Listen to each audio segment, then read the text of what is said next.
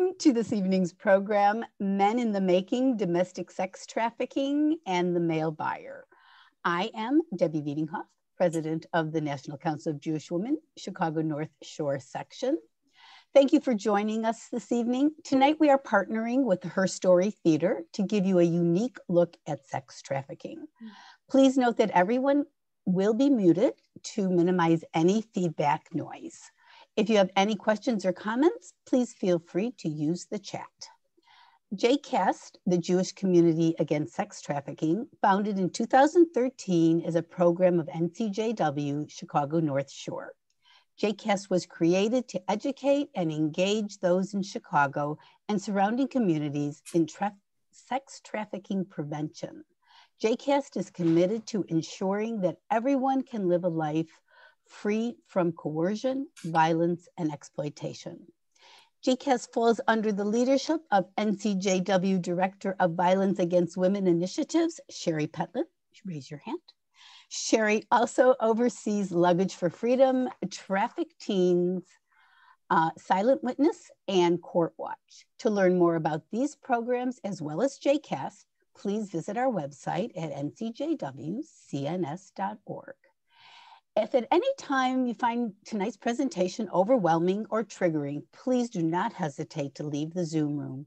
Your well-being always comes first. Now it is my pleasure to introduce tonight's presenters, Gail Nelson, Engagement and Development Director of JCAST, and Kathy Carmody, NCJW Life member and a JCAST Steering Committee member. And now I will turn the evening over to Kathy. Okay, great. Thank you. Can you all hear me? Terrific. And I guess we didn't add for you, Debbie, to introduce Mary Bonnett, who will talk about where is she. Can she raise her hand or her hat? Or there she is, playwright and leader of Her Story Theater, and Ryan Spooner from CAASE. He will also add a perspective about educating boys, because as you know, tonight we're going to spend more time talking about the men than we have in our prior few sessions. So what I'm going to do is pull up the PowerPoint, but I'll remind you before we start the presentation of the performance, that what we're going to do at that point, we're going to ask you all to turn off your sound, which is off pretty much anyway, but also your video, so that we're not looking at you. The only thing that we're going to be able to see then is the performer. And before we start, we'll have you enlarge. We can help you figure out how to do that if you need to, but make sure you enlarge the one picture of the performer so that you can see and hear her, because we don't want to have any tech difficulties before we get started. Any questions about that? Okay, cool. So here's what we will do. We will go into share mode. Okay. Go into share mode, and then I will pull it up. Share screen. There's never really a good way to do this, in my opinion, but I didn't make the technologies. Here we go. Here we go. Okay, great. Thank you. So as you can see, we've got three logos up there. We've got JCAST, we've got Her Story Theater, and we've got CAASE. And so what we're going to be doing this evening is combining a performance of part of a play that I recognize some names there. Many of you may have seen this play when we went down to view it in 2018, I think it was, MONGER. And so Jamise is going to, who's the actor, she's going to perform, and then we're going to have a post-performance conversation with Mary and Ryan, and Gail and I will pitch in, be able to watch the chat as needed. So of course, welcome. We'll tell you a little bit about the play MONGER. You'll see the performance. We'll spend a few minutes also talking about the performance afterwards. It can be very powerful. And I don't know how many of you have during the pandemic actually participated in online performance. At first, it's kind of strange, but my husband and I, for instance, watched some Northlight performances, and it's really immediate because it's only the two of you, right? Or the one of you. And so unlike being in a theater, there's a different impact. So we'll talk about that a little bit. And then Mary and Ryan will discuss what they know about sex trafficking and the male buyer, especially because Mary's been doing some research and interviewing as she writes her plays. And she had a great way of talking about it, which is how the heck did we get to a place of devaluing females as if they were products to be purchased online like a pizza? And we'll see that, in fact, that's somewhat how it works. So then we can have a Q&A. We can also have Q&A while, feel free to put some questions in the chat if you have them. For those of you who don't know who JCAST is, we are an initiative of National Council of Jewish Women, Chicago North Shore section. NCJW has been around since 1893. It's based in Washington, D.C., does a lot of advocacy work in terms of community, women's issues, family issues, voting issues, education and community service is how we focus here as well in Chicago. JCAST itself began in 2013. We did some programs this winter that I think some of you may have attended, and you can look at those on YouTube. It's pretty cool. We've got a YouTube channel and you can find us there. Here's Ryan's picture from his webpage. He'll tell you a little bit about himself later if you want, so you can chime in now, Ryan, if you want. But he's basically one of the guys who goes around to the high schools from CAASE and works in prevention education to help young people understand about sexual harm and exploitation, and the other side of that, which would be healthy relationships, racial justice, and those issues that really come to the fore when we talk about exploitation. And I imagine most of you have heard of CAASE, the very well-known organization in Chicago. Her story theater. Mary's intent here is to shine bright lights in dark places on women and children in need of social justice and community support. And she's been writing plays on all sorts of issues along the way. She's the producing artistic director. You'll see tonight that she's quite a researcher and has interviewed some of the buyers, as we would call them. And also any play that she writes, she grounds it in the realities of the issue that she's writing about.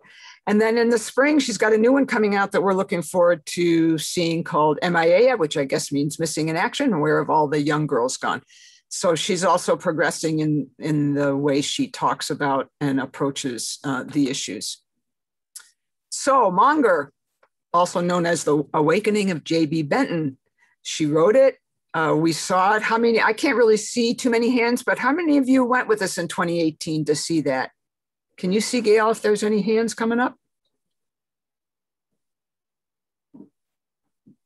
It was very powerful. We also had a post-play discussion after that. And it's, maybe Mary will explain a little bit of it, but it's about a guy who's also a dad, who's what we also call a hobbyist. And we'll explain that. So a hobbyist, or a monger, is a guy. Mongers give tips to one another on purchasing women wherever they are. So in their own hometowns, or if they go elsewhere and they want to purchase someone for sex, they give them tips on doing that. And now a lot of that can be done and is done online. They live in every community, including ours. Anything you want to add yet, Mary? Oh yeah, I have quite a bit to add. Okay. So a little background. You'll do it afterwards though, right? Oh, I'd like to do a little intro so they have a reference to what's going on here. And I think it'll all play into the big picture. Okay, so do you want to do that now while they're looking at, one other thing I'll say then is, so when you go to the theater live and you look at the playbill and you see those great pictures of the actors, well, that's Jamise's cool picture that you would see in the playbill. And this is the dialogue. This is what's written about her that you see on the slide. So you can see her background there. Maybe while everybody's looking at that, Mary, you want to say a little bit, because then what we'll do is we'll have her, I guess I'll give the cue in a good theatrical, as good a theatrical form as I can.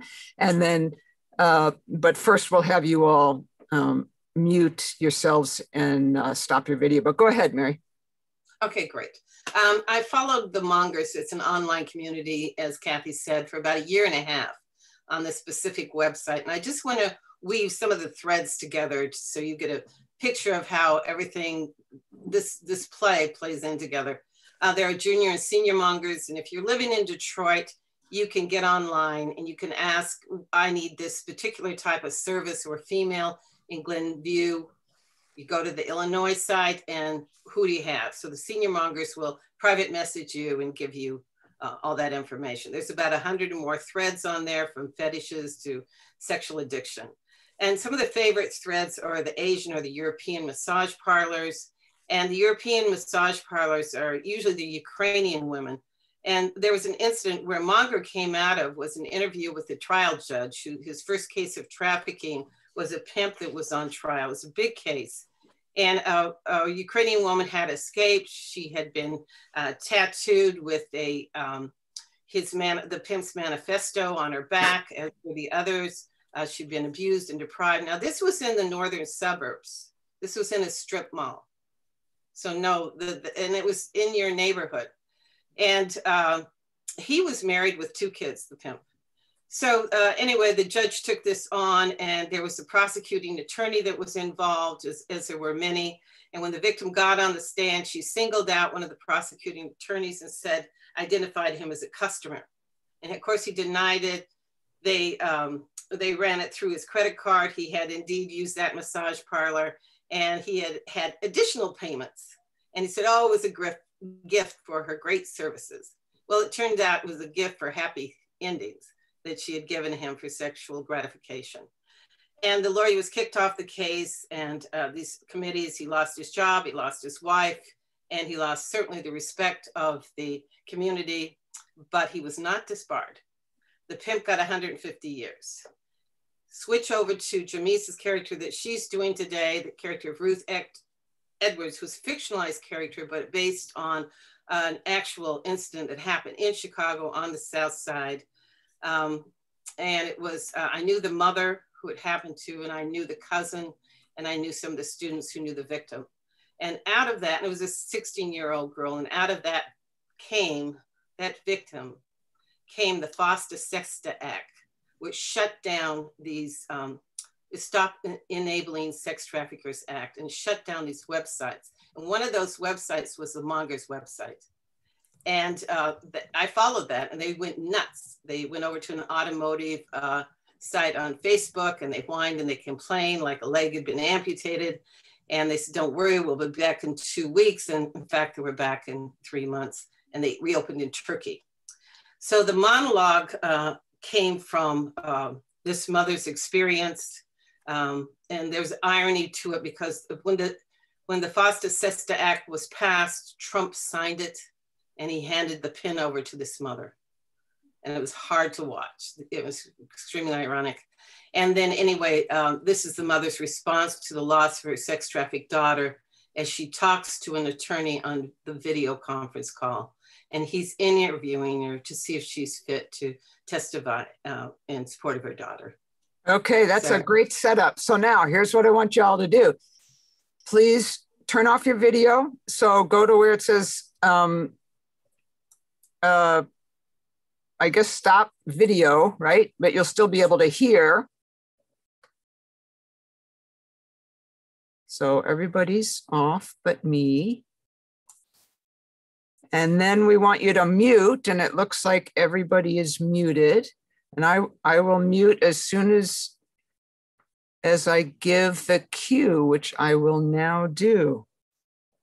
And by the way, if you want to take some notes to be prepared to ask some questions, or afterwards, feel free to do that. And I think Jamise is going to stay around so we can always ask questions. And now, Jamise Wright in The Product from the play Monger, written by Mary Bonnett.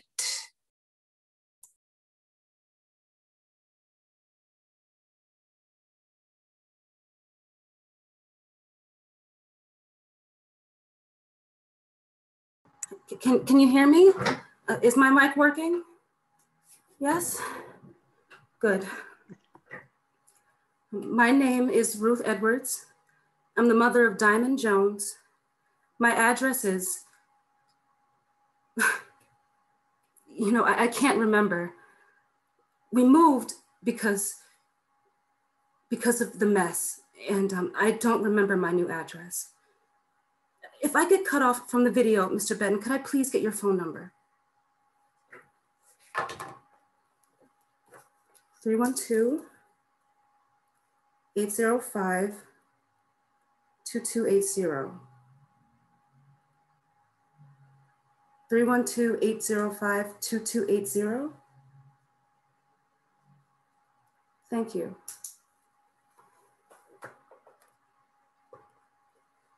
My child, Diamond, she was a beautiful child and young woman.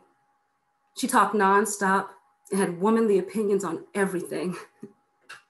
But she still loved Hello Kitty and the color pink. I wore pink today in honor of my daughter.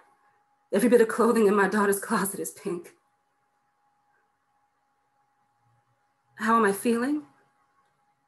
Mr. Ben, I haven't felt anything since the night that officer knocked at my door. Miss Edwards? Ruth Edwards? Yes? I remember his eyes. The care had faded. I can't remember my own address, but I remember his badge number, 6284. Badge number 6284 was a shiny, bright star. It reminded me of my child when she was 4 years old, just 4. And we were standing out in the backyard on one of those rare nights when the clouds lift and the stars come out to shine. I said, "Look, Diamond, isn't that you up there twinkling and shining so bright? Up above the world so high, like a diamond in the sky." Oh, my Diamond loved that song. And then she'd lift her arms up and say, "Pick me up, mama." Her high demanded pitched voice, "Higher, mama, higher." Oh, and then she'd laugh and we'd sing together. She was a chubby little toddler. But I held her as high and as long as I could, just so I could feel her joy and love run through me. Even when my arms weakened, I didn't want to let her down.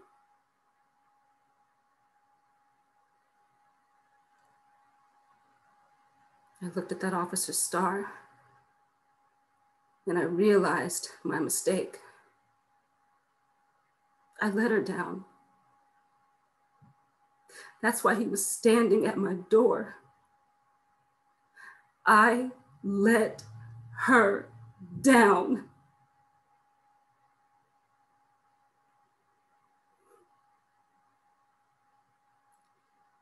Miss Edwards, I'm sorry to inform you, but your daughter.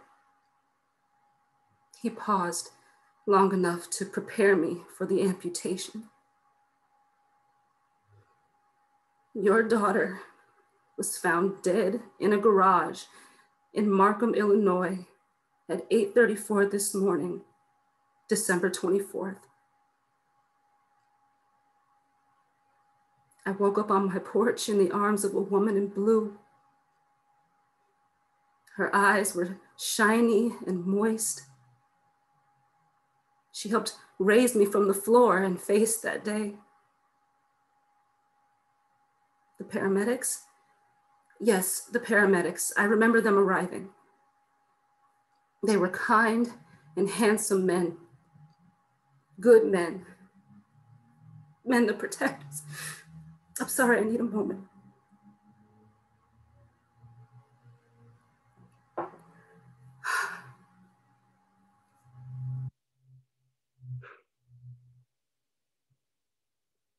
Yes, I know where I left off. I left off not paying attention to my baby. I left off not doing the right thing for my child. I left off not caring about my baby's feelings because mine were more important. Because I knew more than she did. That's where I left off. So many times in places where I left off and didn't finish the story in the right place. So the story finished me. Why was she in a garage in Markham, Illinois on the day before Christmas? My daughter lives in Chicago. She lives with me. She lives with her father. She has 2 homes.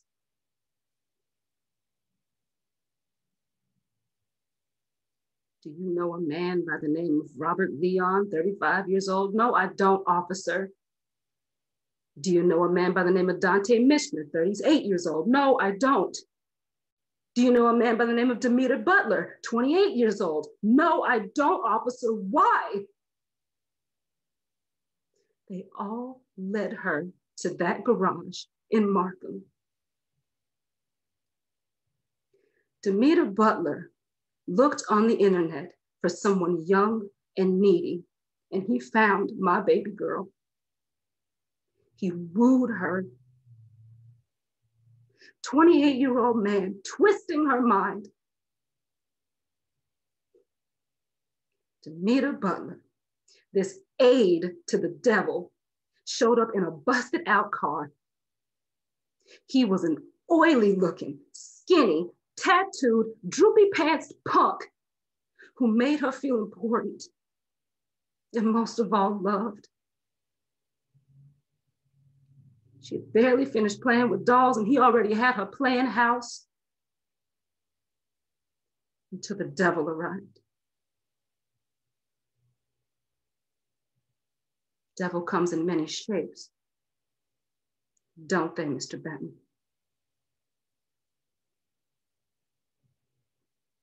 This devil's name was Dante Deceiver Mitchner. Isn't that a fitting name for a man who buys and sells little girls? He sold my daughter to a man in Markham. Dante Deceiver Mitchner was 6'6" and weighed 350 pounds. My diamond was 5'1" and weighed 110 pounds.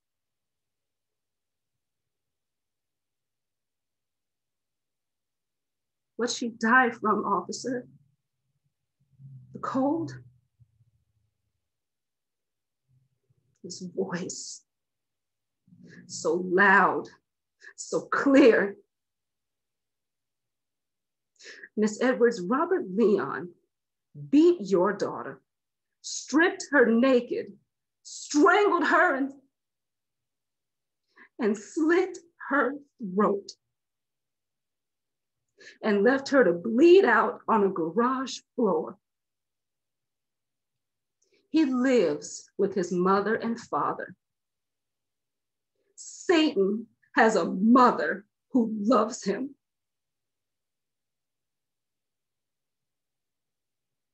The paramedics walked me into my home and laid me on my couch. Miss Edwards, your daughter was sold to this man for sex.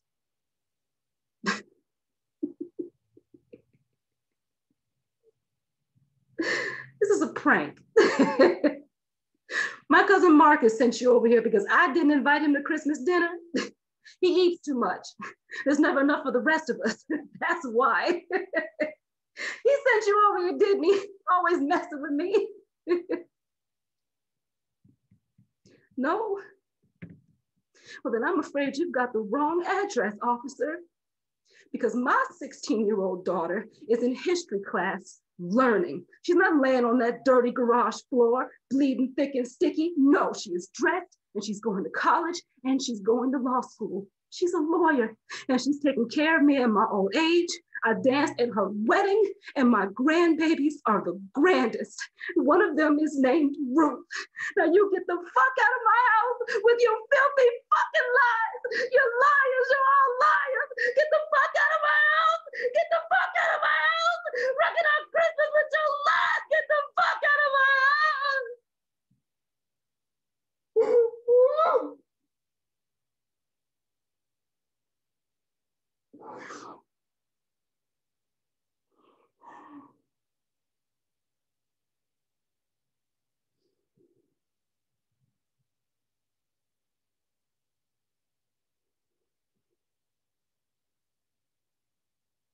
5 tranquilizers and a bottle of bourbon later, I identified her body at the morgue.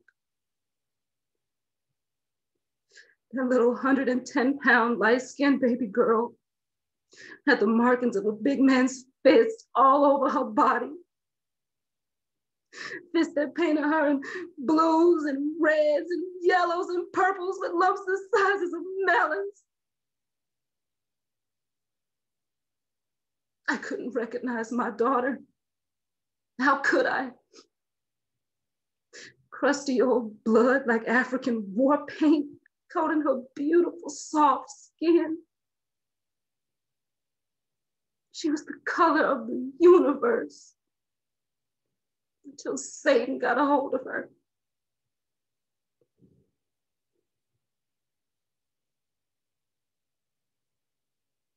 I'd never been in a morgue. It's cold, it lacks light. There's this sweet, putrid stench of death and bleach filling the air. The only thing I remember were the metal wheels creaking across the cement floor and the unzipping of this plastic bag to reveal this small, naked creature. Silent, so silent. I kept watching, waiting for an eye twitch, a finger flick. I knew she couldn't hold that pose much longer without shivering from the cold metal beneath her.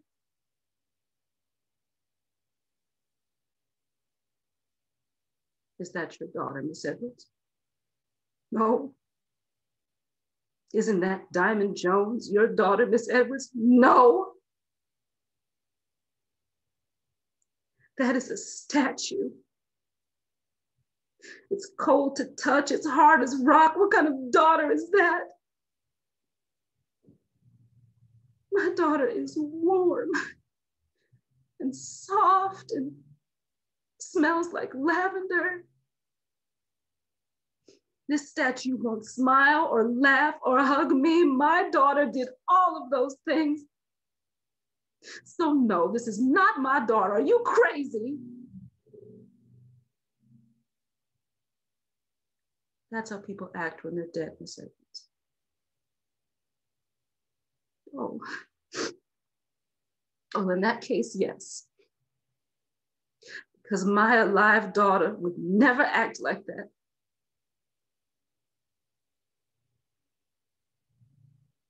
In that moment, I realized a war had descended upon my baby girl's body.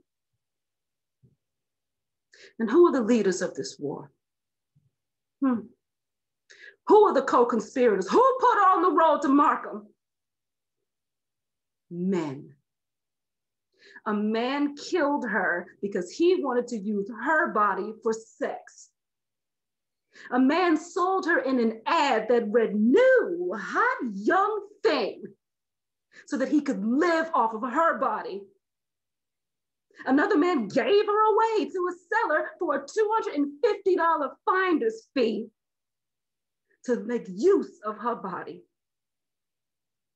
Click, click, click. My daughter looks for love on the internet. We didn't know love was looking for her too. Sizing up her marketability, profiling her sales value, taking inventory in her assets and quantifying her debits.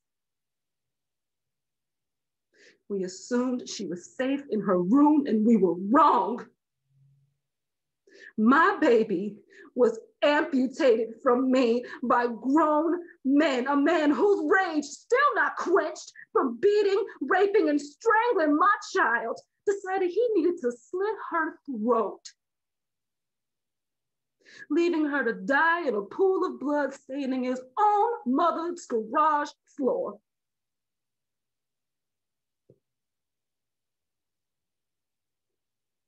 My baby must have yelled something like, "Pay up or fuck off." My little woman child, so tough. Pimp waiting in the car. He'd take care of her. She trusted. Isn't that the way? Kids trust. Little girls trust.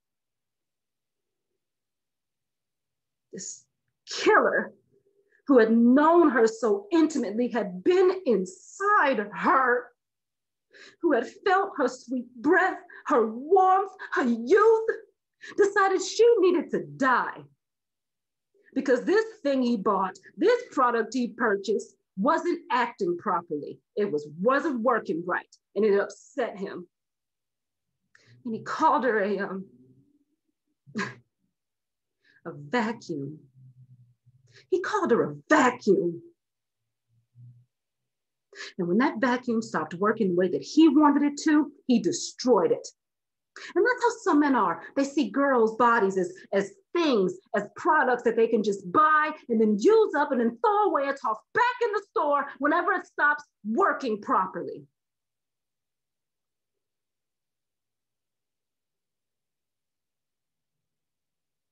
You ever done that, Mr. Benton? Seen little girls' bodies like products, like things, like young, hot things, like a car you can take for a spin, or a vacuum cleaner with good suction? You know, I asked myself, who are these co-conspirators buying up these little girls' bodies like toilet paper off a shelf? What kind of men would do that? I've never met a man who bought a little girl for sex. Never thought of what one would look like until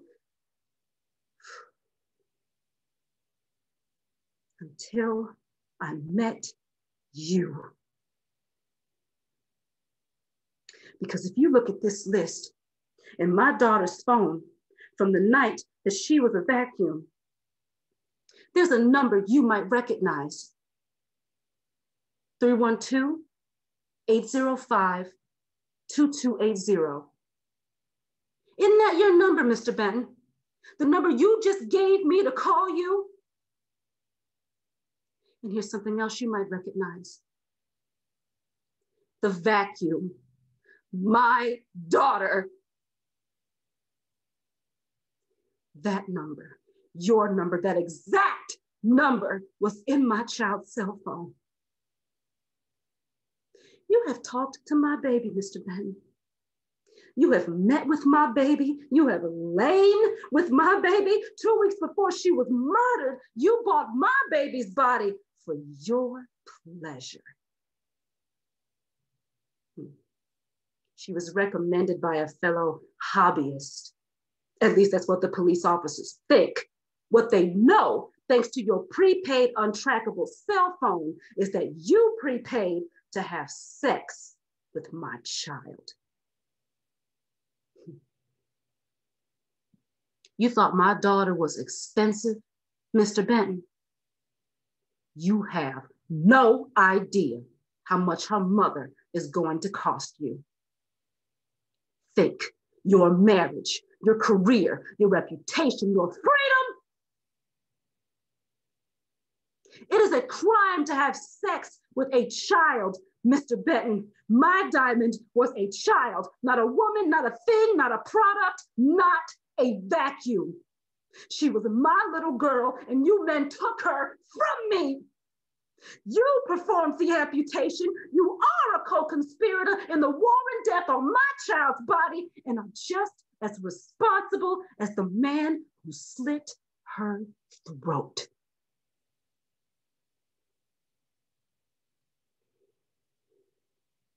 And for your participation in this crime, here is my wish.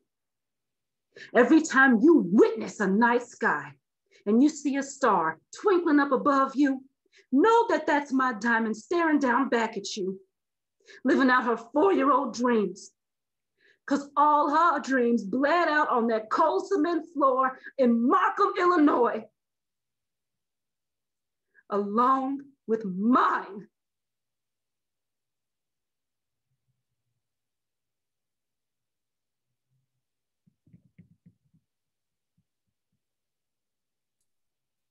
Wow. How do we applaud?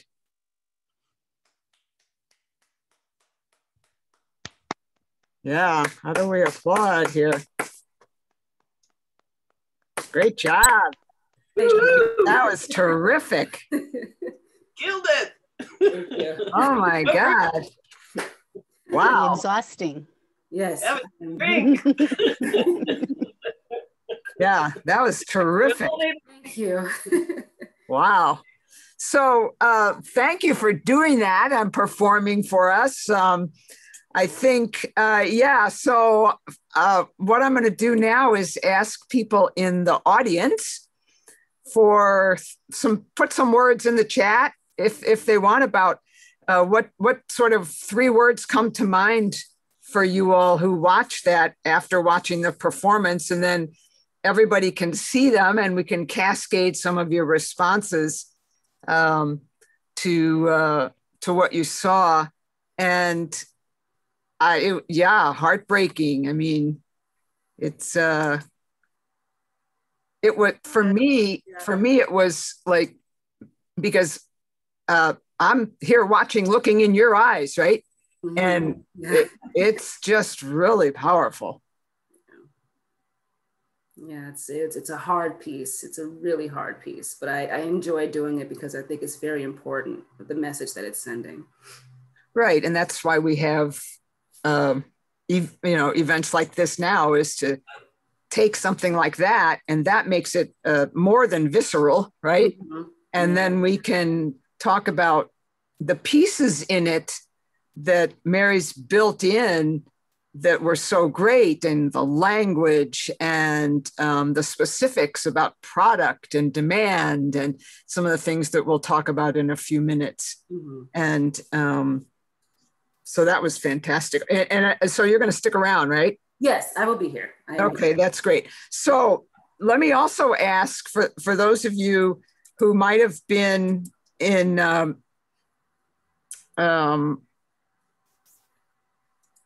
any of our programs this winter, what anybody want to share their thoughts verbally, so you can come off of mute if you like, or raise your hand. Anybody want to share your thoughts about how this monologue relates to how buying sex with minors impacts our lives and our communities?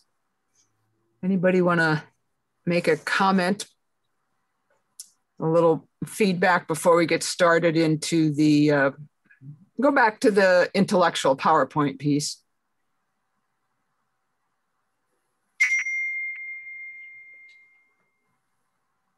Anybody? Any other chat comments?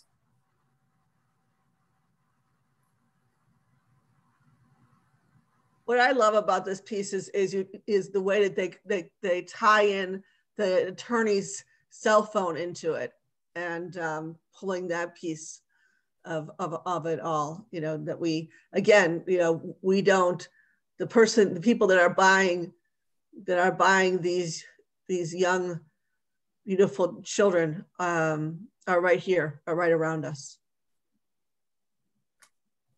So Jamise, can you see Jill's question? Her question is, she wants to hear from you. How does it compare doing this Zoom thing from being on the stage?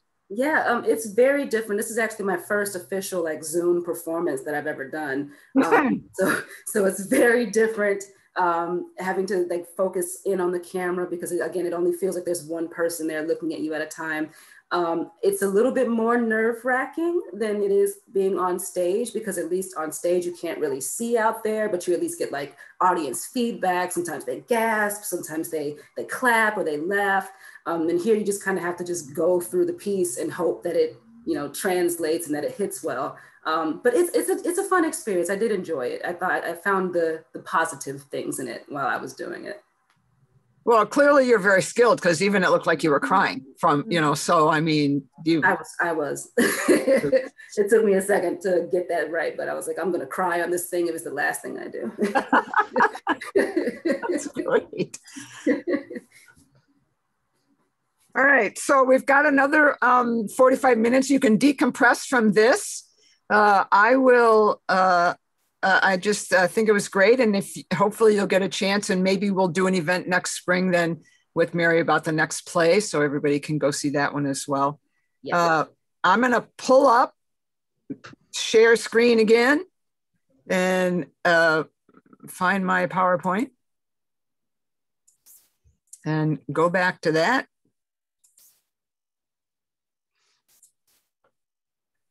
And I assume you all can see that. So this is this was a slide for me to cue questions to you all. Feel free to, again, if you've got questions, raise your hand. If you want to put something in a chat, you can do that.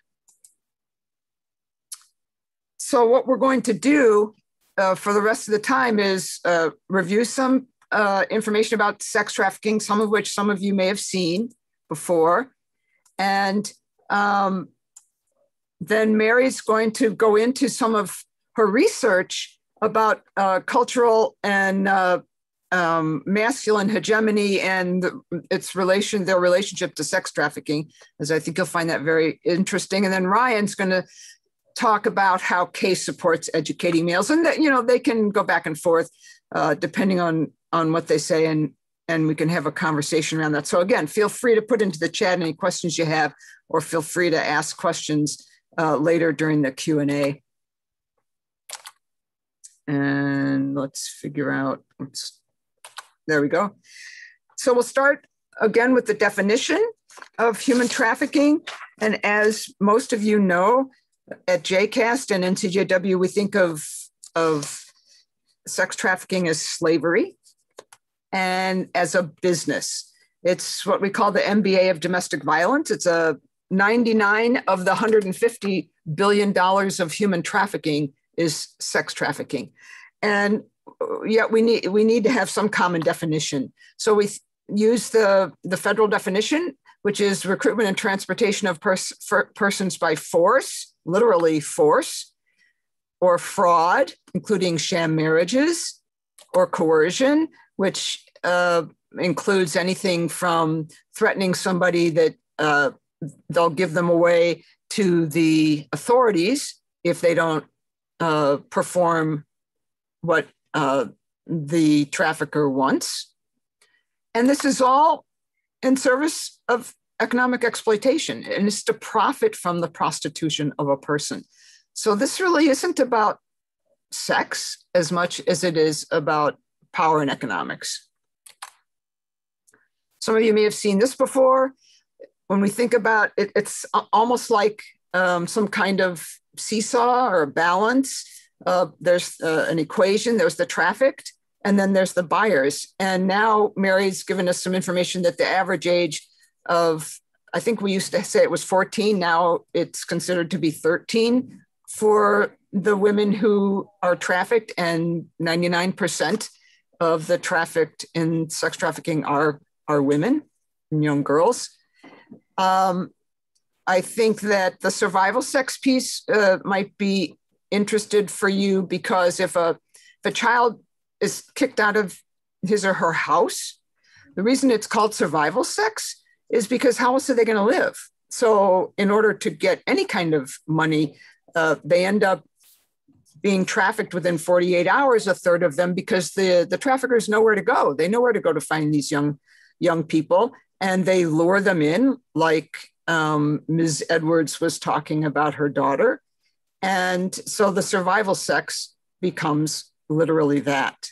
In terms of the buyers, most of them have a regular partner, like the character in the play, married, right? They have college, they're lawyers. 72% of the buyers of minors are white.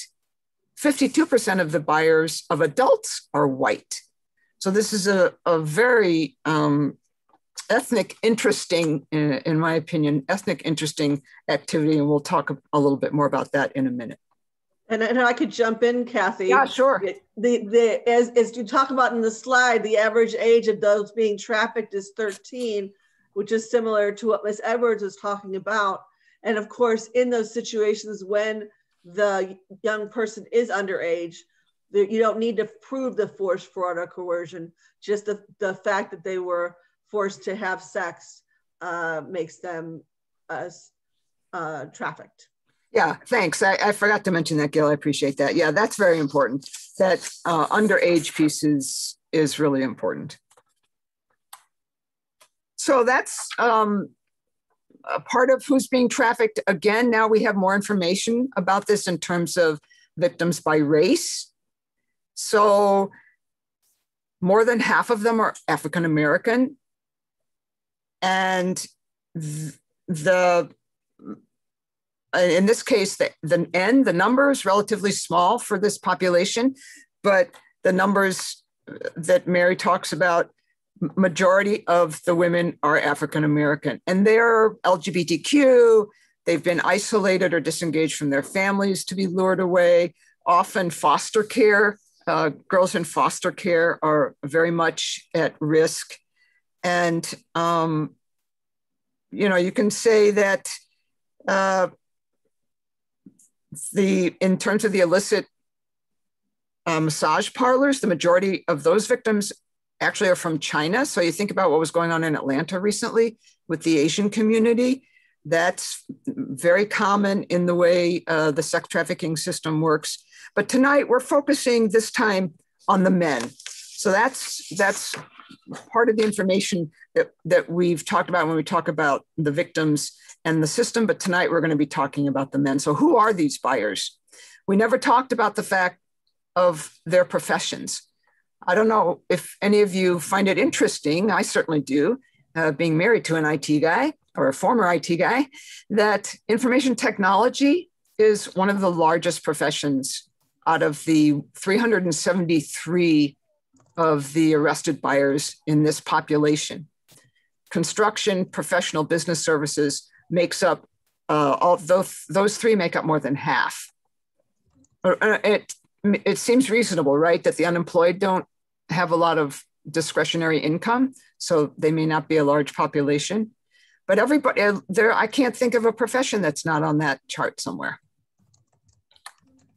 And then in Mary gave us a quote from one of the buyers in this group from Seattle, who said, I know we all like to talk about how much we care and want to protect the girls, but the truth is, what we want to protect is our access to the girls. If we really cared about their safety to the extent some claim, we would take all our hobby money and buy them plane tickets home. So there's the word hobby again. For a lot of the men, a lot of folks, when they have discretionary income, they play golf, they go skiing. For these men, they buy sex.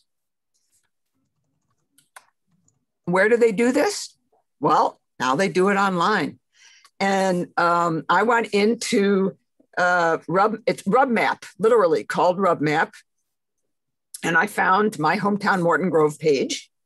And I just took a screenshot of it so you could see it. And I recognize those storefronts.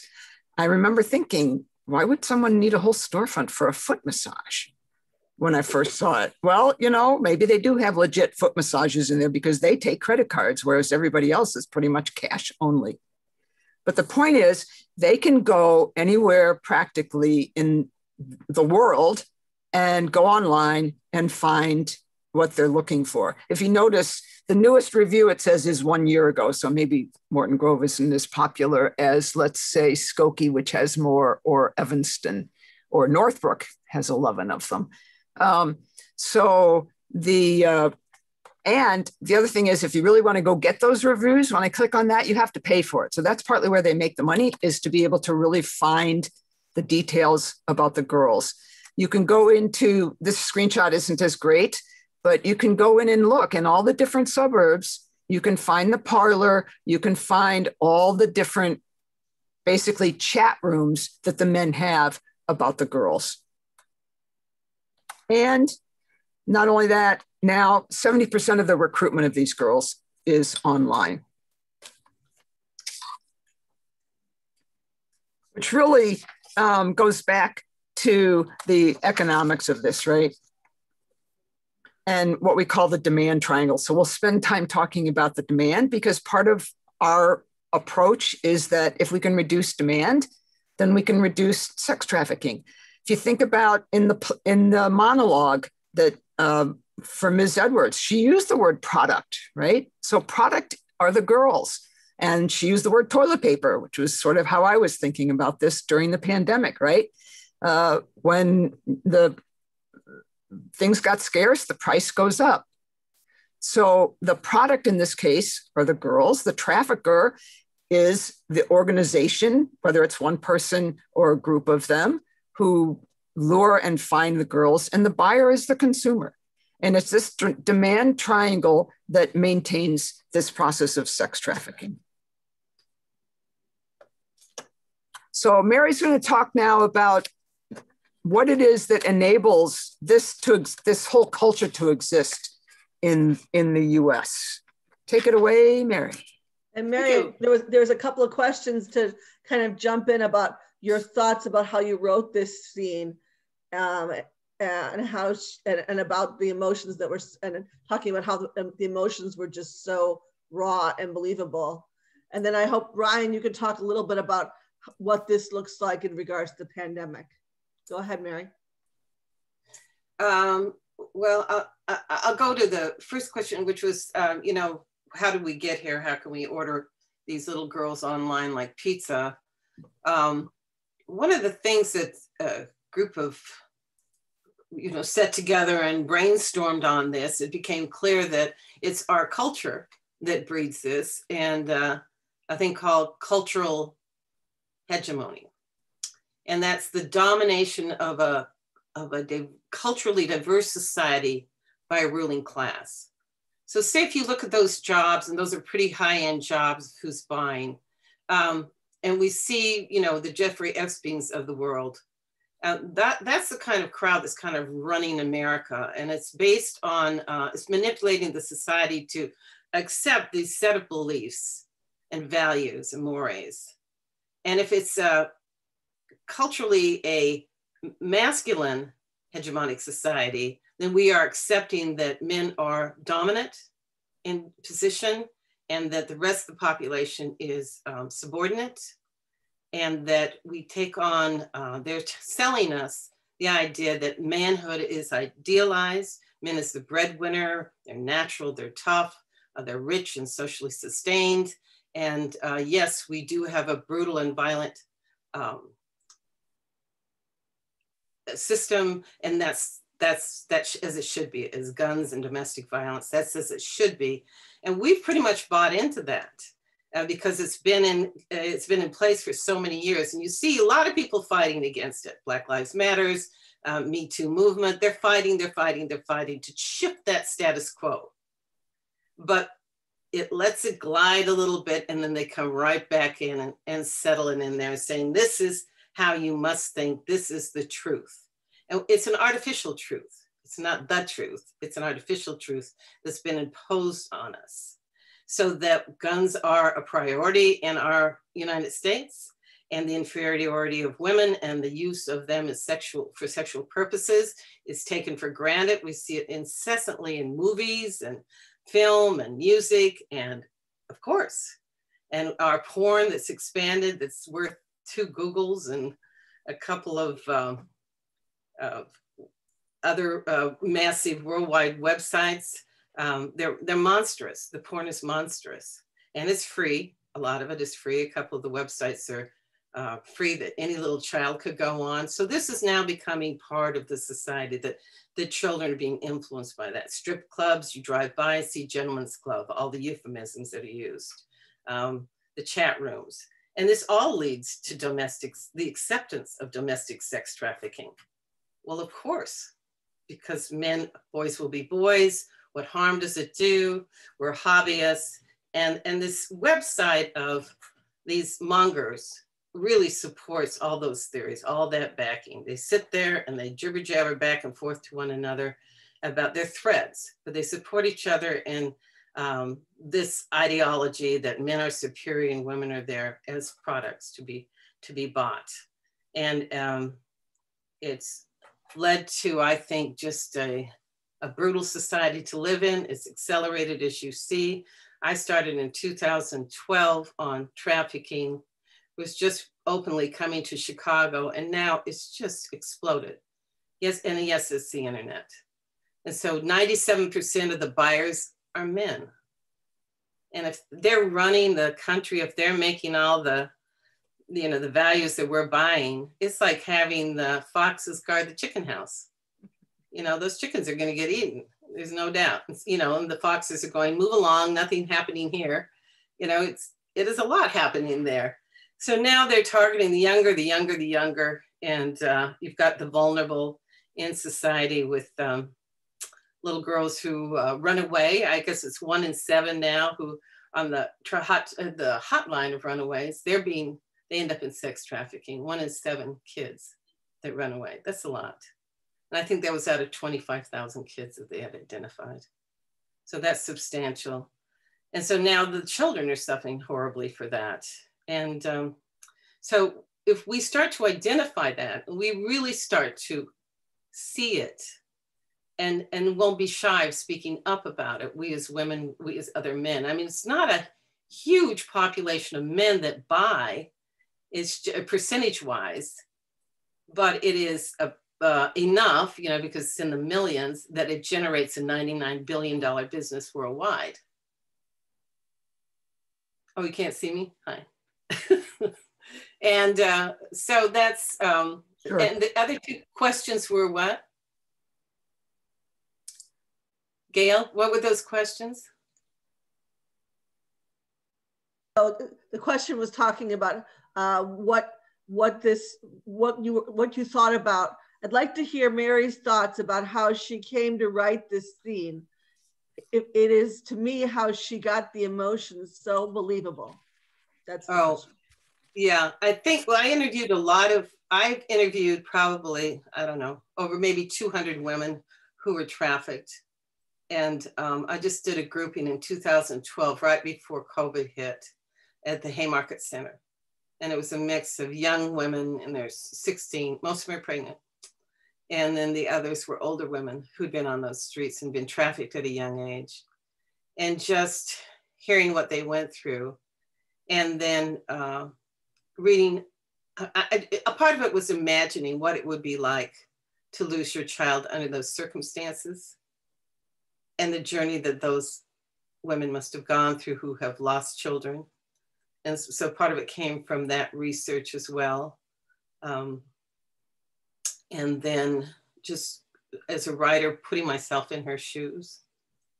A lot of that was that. And then just knowing also the research on the story itself, which was based in truth. I saw the pimp. I went to court, and he stood 6'6", and he could have played for the Chicago Bears. He was massive. And I got to see him hear that he couldn't get bail because the little guy, the 28-year-old who'd originally propositioned her on Facebook, said, "I'm your boyfriend, come move in with me," and she did. And who then sold her to this pimp for $250, which he never got paid for. He turned state evidence in, so he plea bargained, and he got 7 years as opposed to 14. And so the pimp ended up with 17 years, and the buyer got, or the fee finder got 7, and then the I think they're still in court with the other one. I couldn't interview the mother because of that. They were in court, but they had all the, I knew the cousin and I was able to talk to her. I was able to talk to some of the high school friends that knew this girl, and actually a teacher's aide that knew this child and knew the family. And then, so there were a lot of different elements coming together for me. And then I got to meet the family and I got to see their reaction as they sat in court watching this horror show. So God bless them. So very strong. And many of us heard her speak as well, because she was at the Northbrook Library as part of an event that NCJW did. I'm not bringing up her name because it is still on trial, a court thing. So I prefer to stay away from identifying her just for her own sake. You know, it's so painful.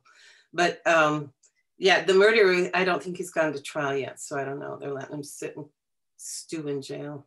Can you talk about the hegemonic masculinity, the difference between that and like toxic masculinity? Well, it generates toxic masculinity, which is, so it you know, that everything macho is good. Violence, male domination, you know, calling women names, don't be a wuss, you know, don't be a pussy. The term bitch, you hear that so often. Just as a side note, I had interviewed a woman who'd been trafficked. She was a beautiful little girl, 19. And I said, you know, she'd just given her story. It was quite profound. And I said, is there anything else you'd like to share that just really, that may have bothered you beyond the obvious? And she said, yes, I hated being called bitch. And I naively said, did you ever ask your pimp not to call you that? And she said, yes. And I said, what are you saying? She says, shut up, bitch. You know, so that was her identity. And they steal your identity. They change your name. They kind of reduce you to dirt under their feet. That's the game, to reduce you so they can control you. I mean, it's the game. It's not, it's what they know they can do to keep you in check. And it's the business. But that was, she hated bitch. And now we hear that we have women calling each other bitch until, you know, just. And so if anything, I would stop that word being used. It's so demeaning.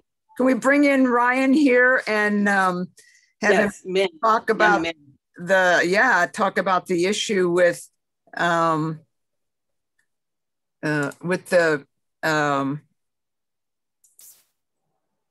let me see here, with the children again, as there we go. As he talks about what they do at CAASE and how they're working to stop this. Yeah, for sure. I can jump in.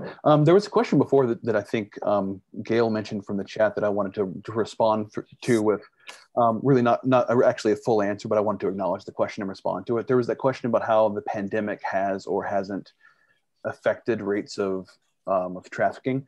I don't know specific numbers off of the top of my head, but I do know, and we know that historically rates of prostitution have remained constant, if not increased, during times of like turmoil or economic downturn. So I would imagine that it's been going strong during the pandemic. I may be wrong about that, but and I'm sure there might be some numbers that, if not already out, are already out supporting that. They will be soon. But you know, we've seen during the pandemic increased rates of domestic violence, increased rates of sexual abuse and assault of minors in the home because they're spending more time at home.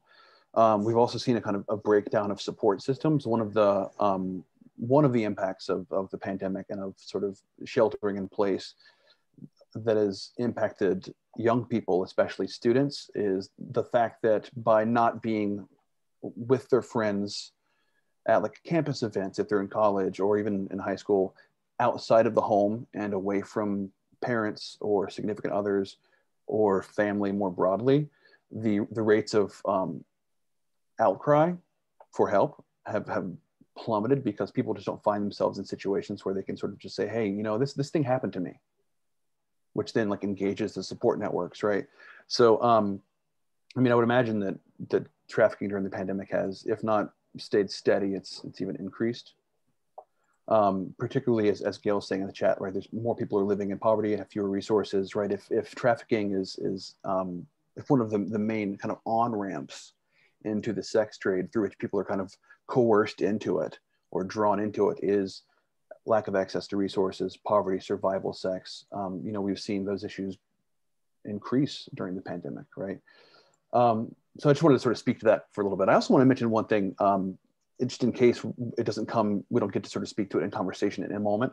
I want to just acknowledge how great I think a lot of this information that's being presented tonight is, in terms of how it shows how the truth really runs counter to these widespread just cultural misconceptions about what trafficking is, right? I think when most people think of prostitution, they imagine street prostitution. And so I think that, seeing the map and the locations of storefronts, these are businesses in suburban areas, in strip malls, right? That runs counter to what most people assume. And I also appreciate the time spent discussing that federal definition of trafficking. It's force, fraud, or coercion. Because I think that so often people picture force and then kind of ignore the other factors for trafficking as well, right? I think most of the time when people think of like popular media examples of trafficking, they think of like the Taken series, right? They imagine like a white girl who has gone on vacation in some other country and has been forcibly kidnapped, right? While kidnapping absolutely does occur, trafficking looks a lot of different ways, and a lot of people who are being trafficked don't even know that they're being trafficked, right?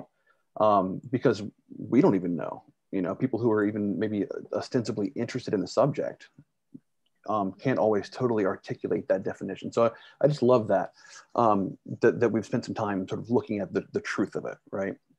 So I want to speak for just a moment about what does this culture teach children? So in my role as an educator with CAASE, I work in sexual violence prevention, which includes sexual exploitation, but also sexual harm more broadly, sexual assault, sexual harassment. And so this question of, what are we teaching children is of like central importance to me, right? So I want to just sort of take us through some of these kind of lessons that kids get taught, particularly, well, I think all kids get taught this, but particularly boys and young men. So I'll take us through this list and then kind of talk about some of the through connections and threads that tie them together, all right?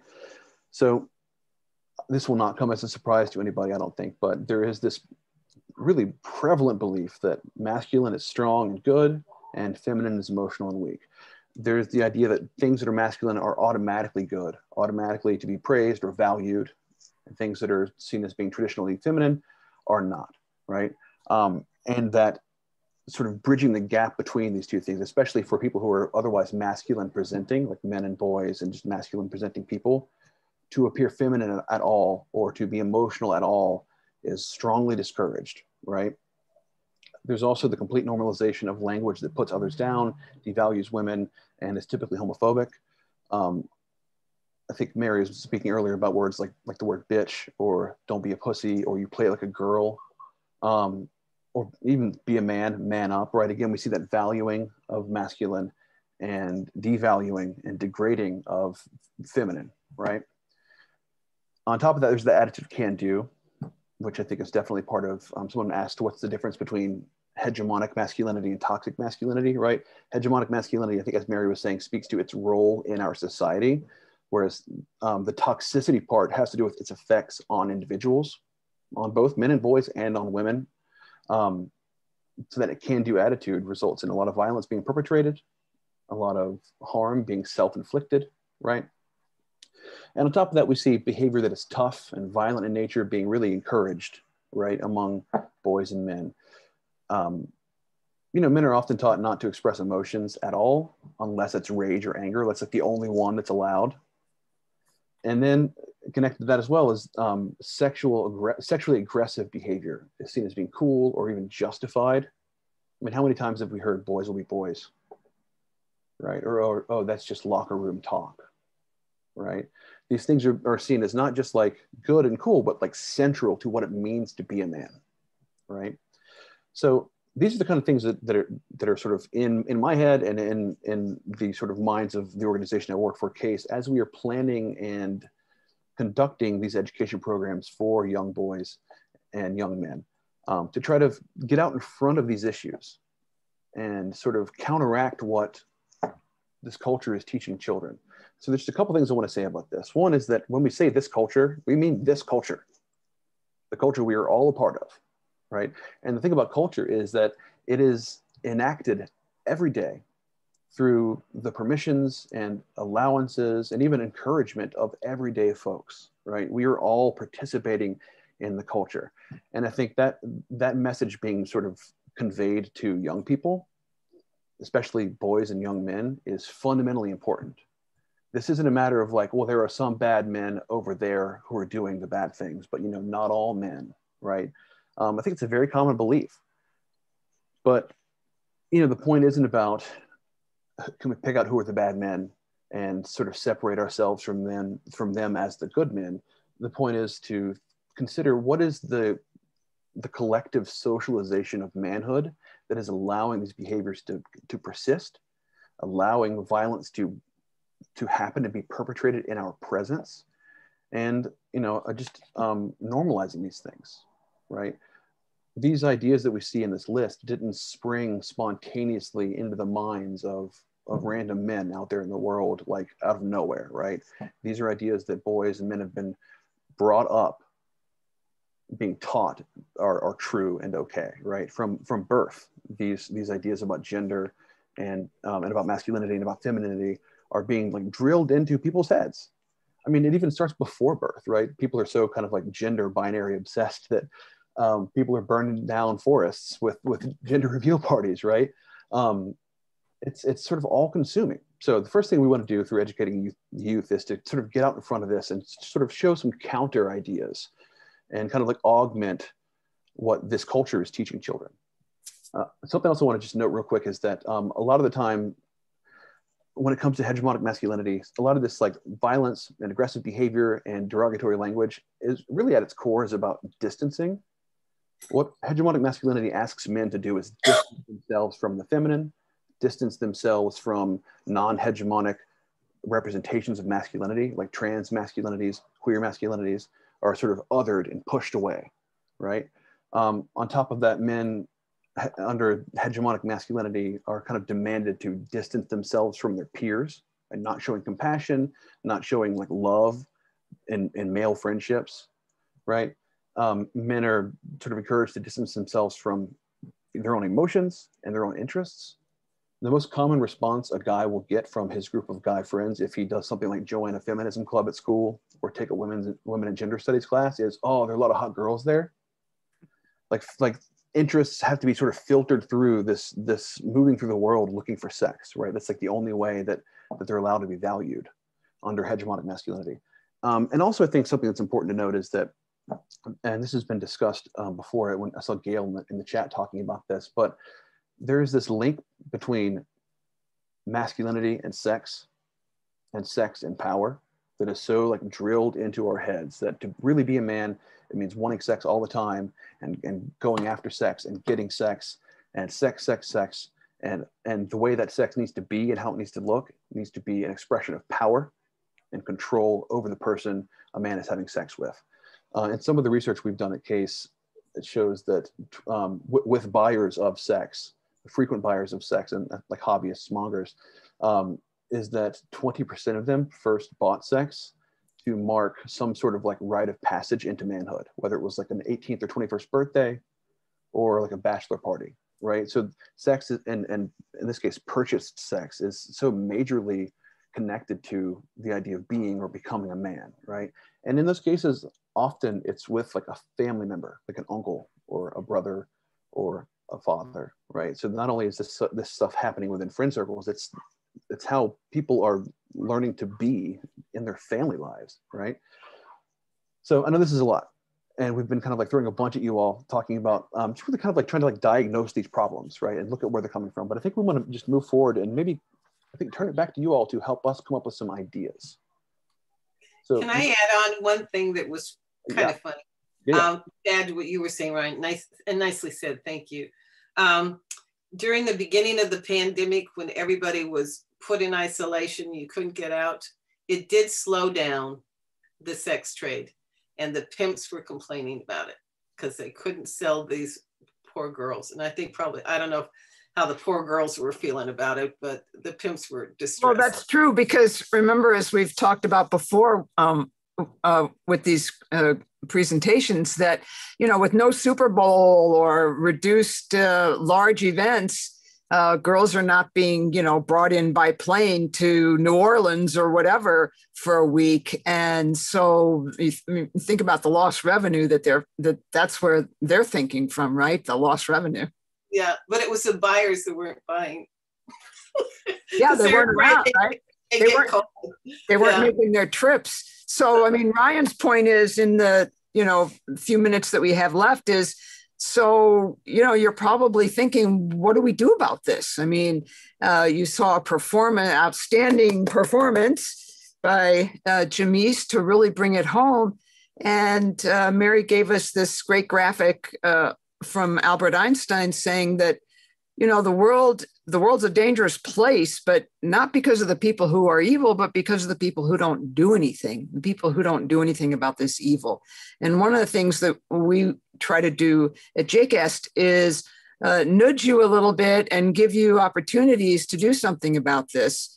Marian Hatcher has a great way of thinking about it. She was in the trade, got herself out, and she now works for Tom Dart, who's our wonderful Cook County Sheriff, who goes around the country trying to actually do stings at Super Bowls and things like that. But the point is, if you end the demand, and we've talked about this as an economic issue, then there's no impetus for the traffickers and the pimps to supply the women. So it's really about demand. So how do we work on this? And what are some things that you're willing to do as you think about this? We talk about the educating, right? You're doing that now. It's also important for you to educate your family, your colleagues when something comes up. Make sure you're comfortable bringing something up or saying, gee, would you like to learn more about this? Listen for, like Ryan was saying, talk about the locker room talk. Listen for how people objectify other people in any kind of conversation. It doesn't have to be about sex trafficking. It's about the culture. How do we shift the culture and the conversation around how we treat each other and how we deal with these power issues? And then, there's a lot of things you can do. One of the things we talk about is being an ambassador to your organizations and your synagogues and going to your civic leadership and saying, hey, is this in our schools? Can we bring Ryan and CAASE in to do some presentations? Yeah, I'm sure he'd like that. And how can we shift things just a little bit? Because you can create change with very small actions. If you're all still there and thinking about this, put something in the chat that you're willing to do. Are you willing to do what we call as, put the hotline number in your phone so that if it comes up with someone, you can say, hey, here's the hotline. Or you see somebody in a store being treated poorly and you have some concerns about what's going on. Can you slip that girl the hotline number? So the other thing that we talk about in terms of policy change is becoming what we call an NCJW witness slip warrior. How many of you have ever are you on our email lists to sign the witness slips for Illinois and for Springfield, so that when there are requests, a bill comes up to do something about the domestic violence situation or sexual assault, or even now, I'm just hearing lately about sexual assault in the military, which we didn't even touch, right? That you would be willing to do that. And so you can sign up to get those. So what are some things that you're willing to do? Is stick those in a chat. Are you willing to go talk to somebody, your family? What's the hotline number? The hotline number is 888-373-7888. And I think somebody just put it in the so if you want to send a note to Jill at jluxier@yahoo, if you want to sign up for the Witness Slip Warrior program. And while you're thinking about it, we have some other questions. For Illinois, what are one or two words that you're thinking about now after you've seen the performance and heard from Mary and Ryan about male buyers and sex trafficking. What have you learned? Has it been a surprise? What are a couple words that you'd be willing to share about what you've thought about? And if you have any questions, feel free to unmute yourself and ask them. Did we freak you all out? I can't see. Are you all still there? We scared them. So, yeah, so, and then there's the plea to donate if you like, because the theater isn't free and Ryan is an employee. Gail is a staff of JCAST, and we appreciate any donations that you make. Any questions that you ask, feel free. I will take this off of sharing so you can all see each other and ask some questions. And then right before we're done, Debbie's going to tell you what's coming up. Yeah, talk to others, try to change their minds, or at least share with them some of the statistics, right? Even statistics can be very useful for people sometimes. Can I throw in a quick plug? Yeah, sure. Put in a plug, and then it sounded like Gloria had a question. Okay. We actually got a date today for Mia. Where Have All the Young Girls Gone? And it's going to open, what is the date? April, no, it's March 21st through April 24th. So let's get together and maybe we can do an event or something and go see it. I think that would be great. Show hands. Yeah, so Gloria, you had a question. I'm not sure I heard anything specific on what do we do to help end the demand? I mean, to me, that's paramount. Ryan, you want to go there? Who wants to go there? I'll be happy to. Okay. Oh, there's a number of things you can do. You can certainly raise, now that you know things, you can certainly raise awareness. You can recognize the signs. You can also teach those signs. You can fundraise for anti-trafficking organizations. You've got 3 here right now that you could help out.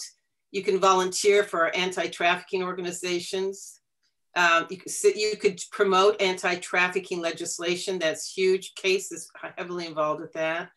Report human trafficking, speak out on the social media. You can a really effective one is boycott products and companies that are somehow supporting and involved with this.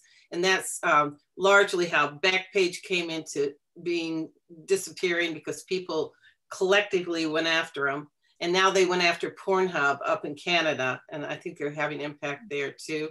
I think also from our perspective, reducing demand means helping young boys and men understand that this is not appropriate anymore, and helping them shift their language. And so if you got grandchildren and grandsons, that's where we have to start. It's a generational issue. Stephanie. On the family level, you can certainly do that. Absolutely. Stephanie, you had a comment.